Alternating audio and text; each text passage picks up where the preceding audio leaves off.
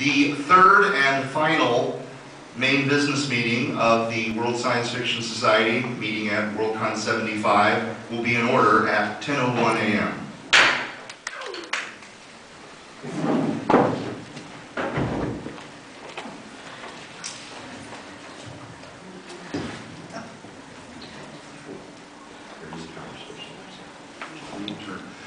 Yeah, leave the microphone turned off when it's not being used. They keep forgetting to put it on the charger.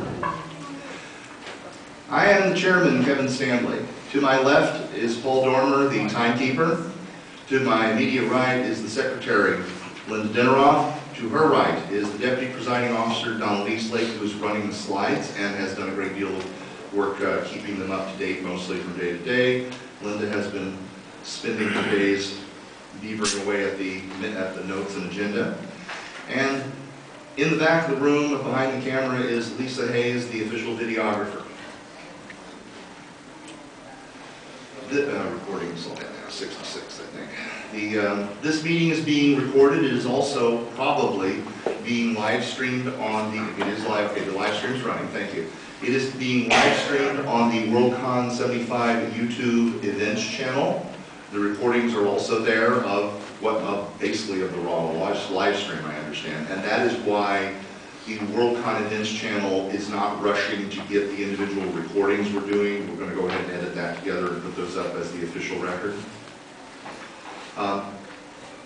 If you do not want your image and voice to appear in the recording, you need to sit in the area behind the pillars here. If you speak in this meeting, your image and voice will be recorded. There will be short technical timeouts every 20 to 30 minutes, about 1 minute long or so, to allow a cartridge change on the camera. Those are fairly short. It doesn't take that long, but we do need to get it done to do the cartridge changes. There are attendance sheets. If you've signed up on previous days, you just have to find your name in there and check it off again. If you've not been here before, what kept you? Go ahead and sign up on the sheet. I think there may still be business candy ribbons back there, I'm not sure. Yes. Please remember to silence your sound-making devices. And as I was saying before the meeting was called to order, come to a microphone and speak into it so you can be heard. Face the audience, but you're speaking only to the chair. Don't talk to other members across the room. I get really testy about that.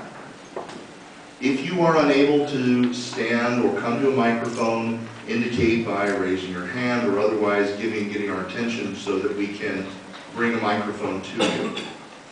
And remember that we may still have some debate today, so it need not be factual, but you do need to be civil. I'm not going to talk about the appeals slide at this point. So, today we are on the final meeting. We are scheduled. We have this room for 5 hours. Don't make us use it. What we will do today is pick up those things that we haven't yet gotten to in the agenda, which consists of 3 constitutional amendments that are awaiting ratification, and off the top of my head, I believe 3 new business items that have not been disposed of in some other way. After we have dealt with the 3 items that are up for ratification, the motion to adjourn sine die, which is finally and done for the year, is in order after that point. Anything not dealt with when the meeting adjourns finally dies. I'm hoping we have enough time we're going to have enough time and energy to take those last 3 items though. About 15 minutes after the final adjournment, the WSFS Mark Protection Committee, which is not part of the business meeting but is elected by it, will meet in this same room to hold our organizational meeting, and I hope get at least 8 of our members so we have a quorum to elect new officers. Note something that we did not mention yesterday during Dublin's site selection presentation is that they have appointed Paul Dormer as their representative to the Mark Protection Committee. Sounds in the record. And therefore, I believe we are on to constitutional amendments. Slide 7. Okay, Linda's trying to find the spot where we're now on, let me see, on 71. What slide are we up to now? Slide 72. Item C.8. Everything else before that has been dealt with one way or the other. This is retrospective improvement, part 1. This motion would modify the retro hugos. It's moved to replace the current retrospective hugos section, which is 3.13, with the following. This is short enough that I can read the whole thing to you. This is a replacement for the retro hugos. A Worldcon held in a year that is an exact multiple of 25 years after a year in which no hugos were presented may conduct nominations and elections for retrospective year hugos for that year with procedures as for the current hugos, provided that the year was 1939 or later and that no previous Worldcon has awarded retrospective year hugos for that year. The effect of this would be to allow retro hugos for the 3-year window in which there were no, between the third and I'm sorry, I always forget that. The 4-year window in between the third and fourth Worldcons, in which there were no Worldcons held due to a disruption. The late unpleasantness, yes. Ms. Hayes. I wish to move to postpone indefinitely. The motion to there was a motion to postpone indefinitely. The motion to postpone indefinitely is not in order for 2 reasons. First, it can only be made during the preliminary business meeting, and secondly, it is not in order against pending constitutional ratifications. Change that to move to call the question. The motion to call the question is not in order until at least one person from each side has had an opportunity to debate the question. Is there anyone, I may save some time, is there anyone who wishes to debate this motion either in favor of or against it? Hearing none, I can put the question to a vote. All those in favor of ratifying item C.8, retrospective hugos, the majority being necessary, raise your hands. Hands down. Those opposed? Hands down. The affirmative has it. The motion is ratified and takes effect at the end of this Worldcon, first affecting next year. The Secretary needs to get that. We went pretty quickly on that one.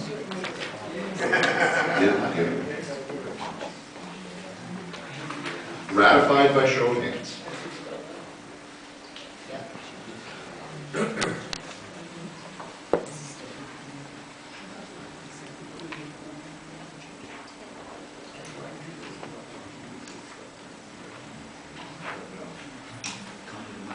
Next year's Worldcon, even if we are eligible to do so, has no intention of giving out retro hugos. I might have to consider that, but I am the division manager for it, so. Still waiting for the Secretary, okay?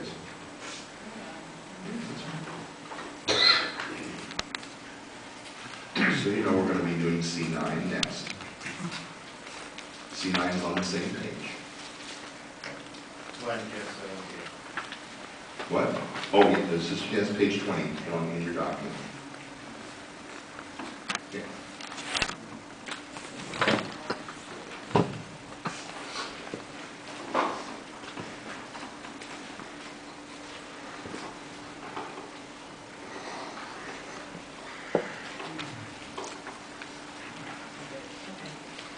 All right. Next item is C.9, the retrospective improvements part 2, to add the following new text at the end of retrospective hugo section with the following. Section 3.13.2. In any listing of Hugo Award winners published by a Worldcon committee or WSFS, retrospective Hugo awards shall be distinguished and annotated with the year in which such retrospective Hugos were voted. We do actually already do this, but it would make it a requirement rather than what we than just optional. Is there anyone who wishes to debate this question in any way? Hearing none, on the question of ratifying C.9, a majority being necessary to ratify, all those in favor raise your hands. Hands down. Those opposed? Hands down. The affirmative has it. Item C.9 is ratified and takes effect at the end of this Worldcon.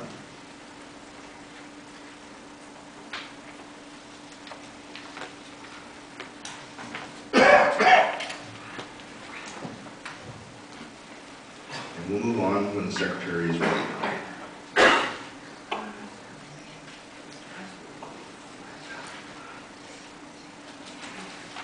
Next is going to be C10.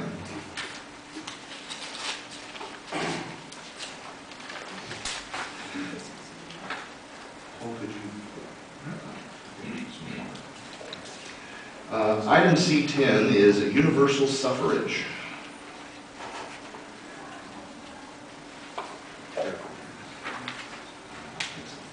All right, sir. The universal suffrage. Move to amend the WSFS Constitution to limit the convention in issuing memberships that have no voting rights by inserting text as follows. It adds a new section, 1.5.x, that no convention committee shall sell a membership that is available to persons of the age of majority at the time of the convention as defined by the laws of the country and other jurisdictions where the convention is being held. That allows attendance and full participation for the entire duration of the convention, and that does not include all WSFS voting rights.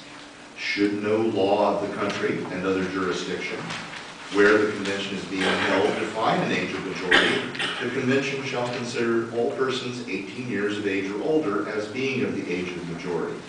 The effect of this would be to prohibit a Worldcon from selling an all-convention pass for the entire length of the convention that did not include the WSFS voting rights, such as business meeting attendance, site selection, and in that particular, and nominating and voting rights as applicable. Let me finish stating what my intention on the motion, and then I'll take the query, okay? If you would not be able to sell an all-convention pass to an adult that did not include WSFS voting rights, it's trying to not let you decouple membership from attendance. It would have no effect on the reduced price memberships we have for first-time attendees or military or all various different young adult, what have you, any of those classes. It would also, Worldcons could continue to sell individual day passes. That is my understanding of the motion. And now the member has a question, you stand up and you can either go here or you go over there, yeah. He's going to go over the lectern. And once again, when you get to the lectern or to the microphone, state your name before beginning. Good morning, Wojciech of Bulgaria. I have the following inquiry. Is voting for the Hugos one of the WSFS voting rights?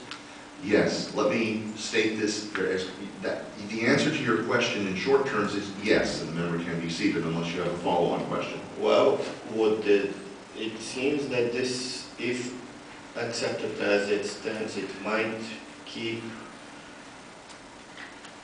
make it impossible to sell memberships after the voting is done for the Hugos. I understand the question. Although the right to vote for the Hugo Awards is a WSFS right, you can't use the right after the voting has closed. At-the-door members who buy a full 5-day membership are members of WSFS and have voting rights, but the Hugo Award voting is closed several weeks beforehand. You cannot go back in time and do it. That's the reason. It's voting rights that exist. The right no longer exists once voting has closed for that. Similarly, somebody voting for site selection this year closed the day before yesterday. Sir, he doesn't have his actual name. Yeah, voting for site selection closed a couple of days ago. Somebody could come up and buy a full membership in this convention, which includes the right to vote, but you can't vote on site selection because it's over. But they could come in. But they could come here for a little bit longer. And furthermore, they would have nominating rights to next year's Worldcon. Let's state as carefully as I can, your WSFS voting rights include the right to nominate for this year's Hugo Awards, the right to nominate for next year's Hugo Awards, the right to vote on this year's Hugo Awards, the right, subject to paying an additional amount, to vote on the Worldcon site selection, and the right to attend and participate in the WSFS business meeting if you have an attending membership. I think I got them all. Yeah. Is there anybody who thinks I missed one? Temporarily, you've got the back extra year. Yeah, I'm thinking in general. Okay, in general. All right. Is there anyone unclear on what this motion's intent is? All right, does somebody wish to speak in, I believe there's some people who want to debate it. Let me ask, are there people who wish to debate it? Oh, I thought that I saw some earlier who wanted to. Very well then, and if no one wishes to debate it, I'll put the question. A majority being necessary to ratify this. All those in favor of ratifying C.10 universal suffrage, raise your hands. Hands down. Those opposed? Hands down. The motion is ratified and takes effect at, at the end of this Worldcon. First affecting next year's.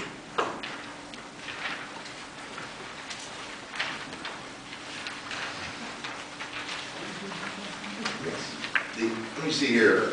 C11 and C12 have already been dealt with. That concludes all of the items that were passed on from last year's Worldcon. That brings us to section D.10. Or D.1 rather, D.10. I was reading the number, okay, section D. Excuse me. Just a moment.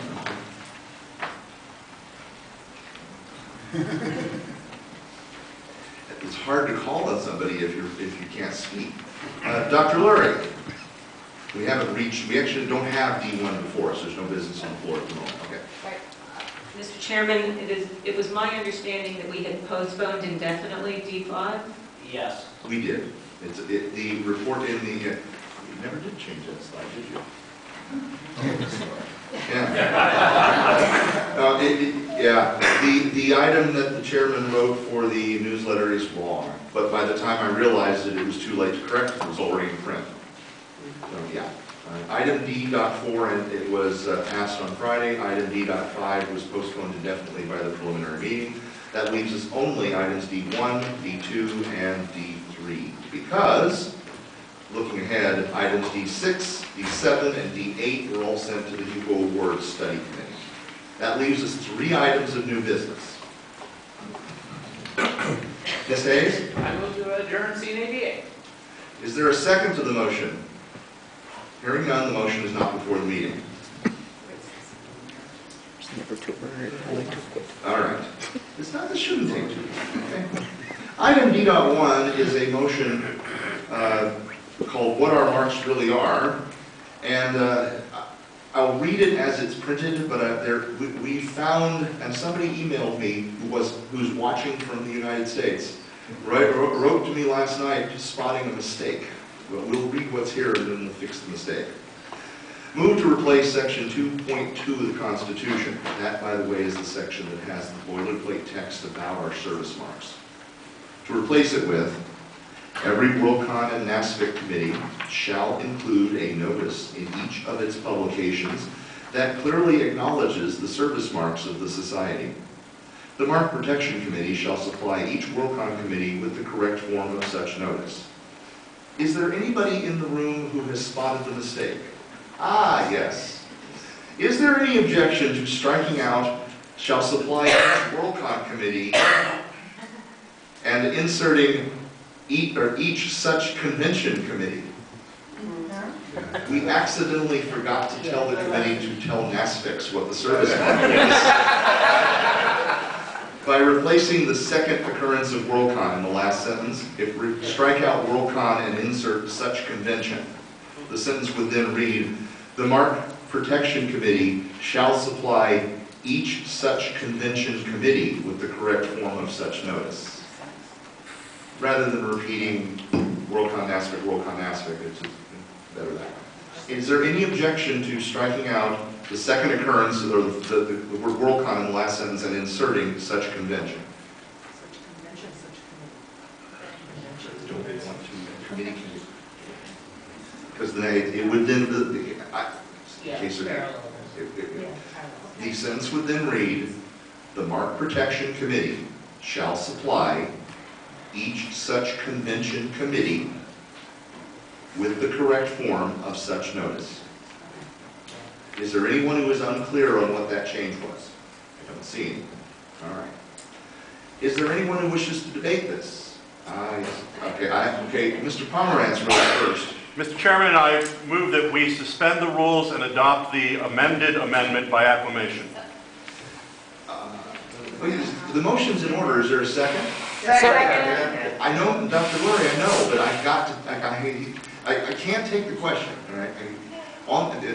Is it's a non-debatable suspend the rules, to suspend the rules and adopt this by, I'm not going to take the acclamation part of it. You're going to need a 2/3 vote to do this, okay? A 2/3 vote being necessary to suspend the rules and adopt this without any further discussion or debate. All those in favor of immediately adopting this without further discussion or debate, raise your hands. Hands down. Those opposed?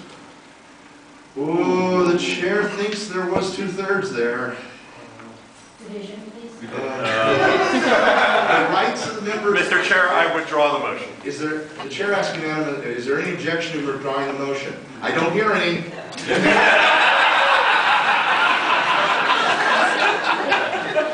Dr. Lurie.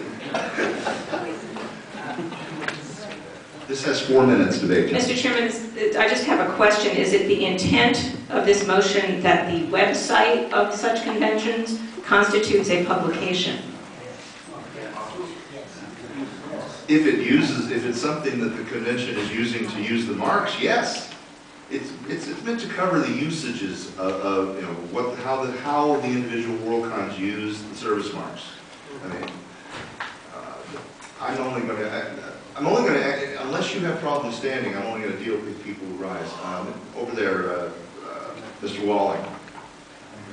Yeah.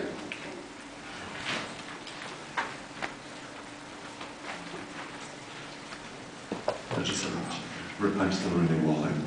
I'm not sure where this falls, so if this is debate or whatever. Go ahead and say it. I will.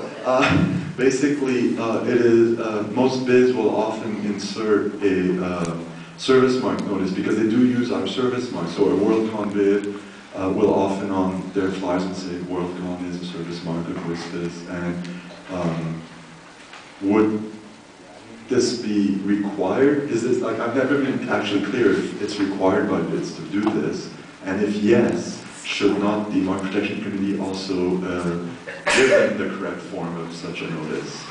Okay. And that's with bids of almost a notice. form of debate. The point is that we don't actually, the existing text doesn't regulate it. It doesn't say anything about bid committees, okay? And therefore, the chair doesn't think it's worth discussing. I mean, the Mark Protection Committee will probably do what it can to help bid committees get the language right if they get it wrong. Thank you. Point of another inquiry, remember rule, if you're going to do that. Some people do.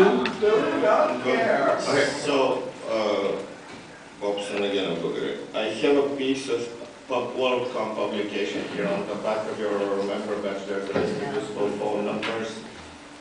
That could be considered publication. Would it be required to list all the trademarks in the future for every single document that is published by a convention? The answer to the member's question, would this be required on publications such as membership badges, is no, of course not. The existing language is parallel to this, and nobody does this anyway. Thank you. I think members might do, if they really, really want to do this, they should go and look at the existing language, which so far all of the questions that have been raised will be raised by the language that's already been in the Constitution since for like 20, 30 years. Right? None of these edge cases are going to apply. The Market Protection Committee would just be required to help Worldcon committees out with the language. Is there anyone else who wishes to raise questions about this? Is there anyone who wishes to debate the question? Very well. On the motion to adopt, there it is. On the motion to adopt this, which a majority being required to adopt initially, on the motion to adopt D.1, all those in favor, raise your hands. Hands down. Those opposed, raise your hands. Hands down. The affirmative has it. This motion is initially passed and will be sent to San Jose for ratification. Yes.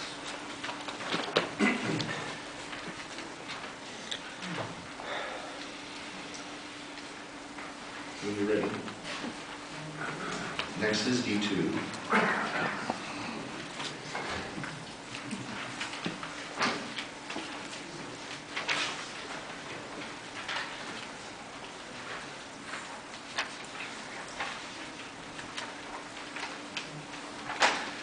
Item D2 is called the reasonable amendment. Move to amend section 3.8.5, nominee diversity, by striking best and inserting reasonable.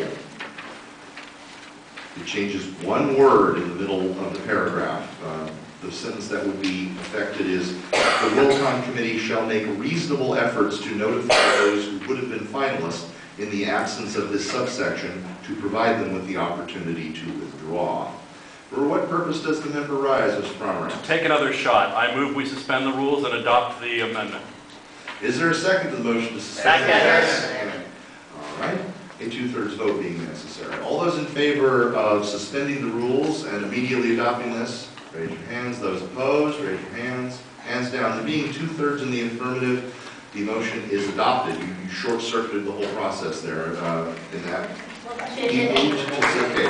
I will state this again. What just happened was the rules that would otherwise interfere with doing so were suspended, and the motion was adopted. Does that mean it has to be still ratified next year? Yes. Yes, it is not possible for us to jump that before that. Anything passed by this meeting, whether we do it by the normal process, by what just happened, if it passes the first time here, it must go on to Worldcon 76 in San Jose for ratification. Is there anybody who does not understand what I just said? Thank you.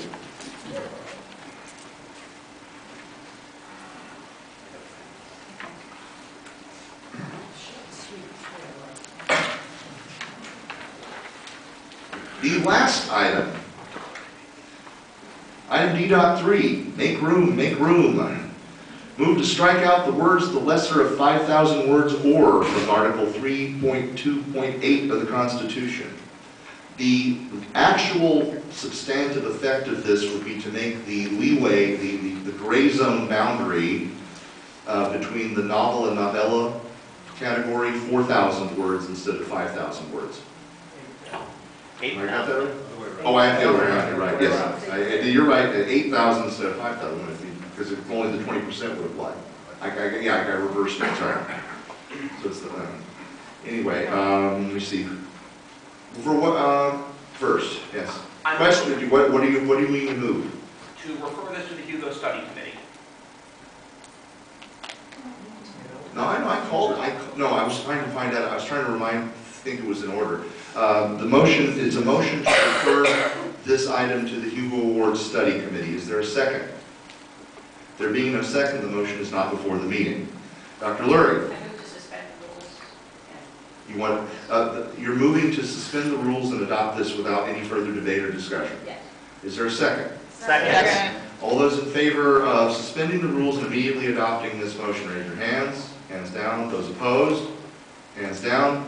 The rules are suspended, the motion is adopted, and is passed on to Worldcon 76 San Jose. Give me a moment before you do the rest of it. I know you really want it. Yes.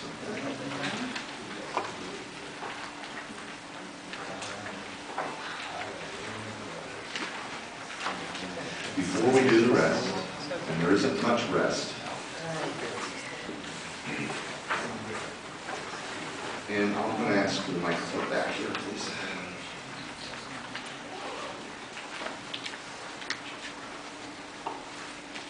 We're on slide 76, yes. Point of personal privilege, Mr. Chairman. Question of privilege. Member will come to microphone.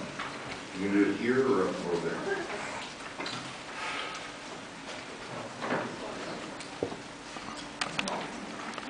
I'm Kate C. Curran. I've been the WSFS Deputy Div Head this year, and I wanted to extend my thanks not only to you, the people who came to this meeting, but also to the top table for giving us amazing service, as they always do. Hear, hear.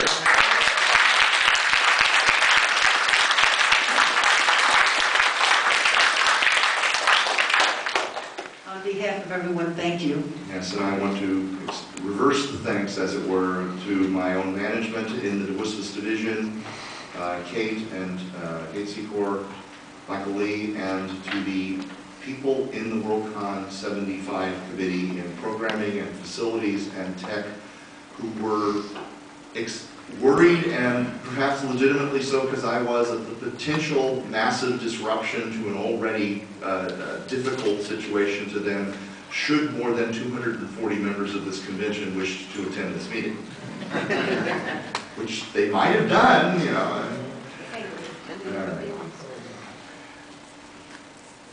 Thank you all for coming.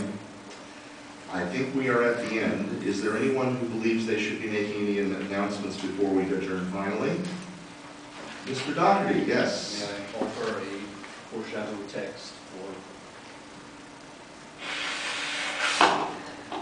Oh, yeah, okay. Yeah, I'll give it to you in a moment. Mr. Doherty has given me a motion in writing about adjournment. That's why I want to look at it here. My final announcement is that, once again, once we do adjourn, about 15 minutes after that, the Mark Protection Committee will meet in here, if we can, if we have enough people. Otherwise, we'll figure something out, but that'll be it. We have time to finish, yes? Okay. Mr. Doherty has moved to adjourn sine die in memory and honor of David A. Kyle, Kathleen Meyer, and Peter Weston. Is there a second to this? Second. Is there any objection to so doing so? In that case, at 10:33, the business meeting of the World Science Fiction Society at the 75th World Science Fiction Convention is adjourned sine die in memory of David Kyle, Kathleen Meyer, and Peter Weston. Thank you all.